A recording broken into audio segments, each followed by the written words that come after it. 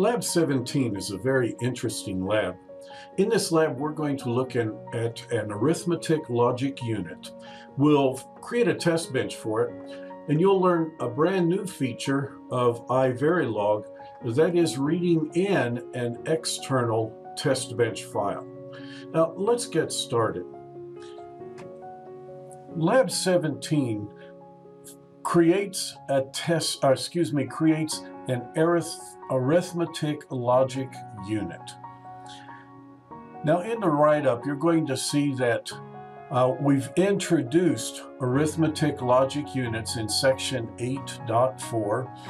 However, in this particular lab, we're going to take a look at a particular unit, an actual true unit you could go somewhere and buy, called a 74181 ALU. Now 74181 has several input ports. There's an input A and an input B. Those are the two numbers that we want to work with. But then, very interestingly, there's what's called a select bit, and it's a 4-bit number. And there's a mode bit. Mode, it's a 1-bit number, so mode can either be 1 or 0. Now, when the mode is 1, then the ALU is set up to do logic functions. And when the mode is 0, then the ALU is set up to do arithmetic functions. Now, for example, imagine that the mode is set for 1 and the select bit is set for 0, 0, 0, 0. Then the output of the ALU will simply be whatever's on input A, but knotted. If the mode is set to 1 and the select is set to 0, 0, 0, 1, then the output's going to be A or B not. You can read the rest of the chart and see the things that are on there. I will point out that on the arithmetic side, a plus sign means that we're taking an OR function. If we're actually adding, then I've used the word plus.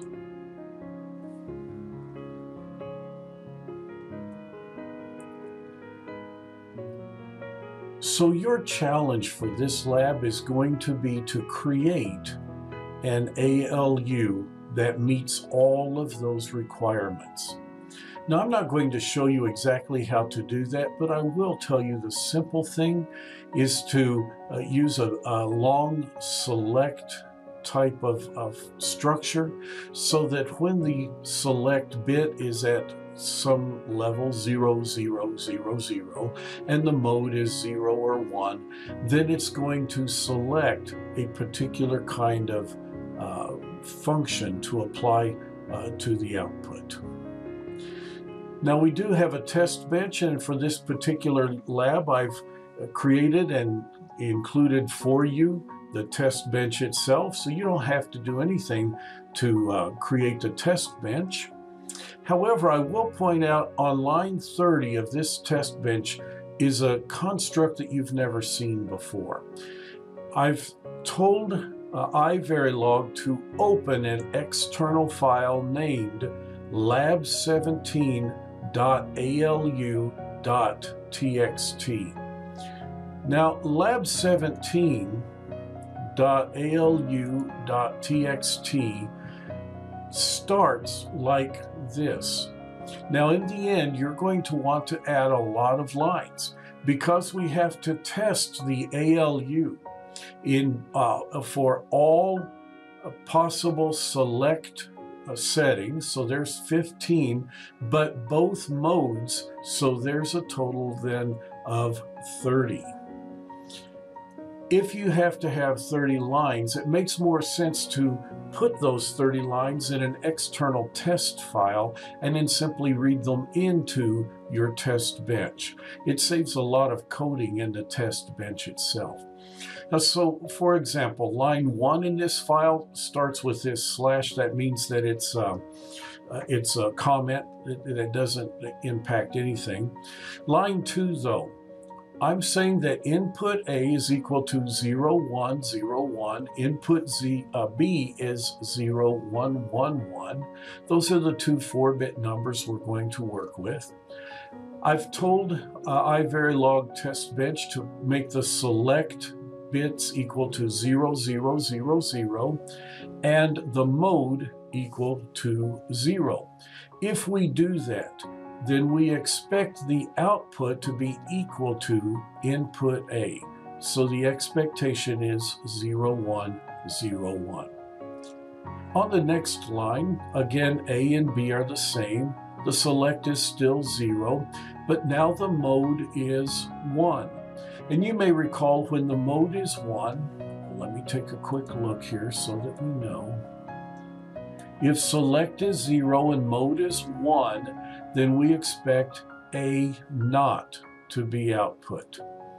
And so I would then expect the inverse of A to be output, and that would be 1, 0, 1, 0. You should build all 30 lines that we're going to use to test the ALU, along with the expectation. And then you can run those.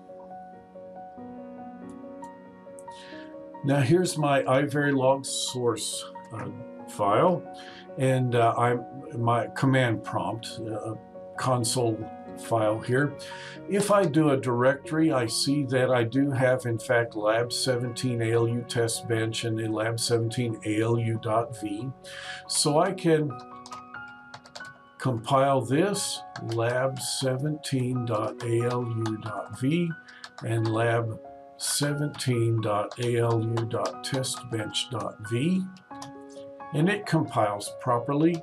I can then execute it, and you can see that it is reading that test file that we had, that text file, and that it is executing each of those lines. Now there's a third line because of a artifact, a quirk with iVerilog. It will repeat the last line twice, and that's fine.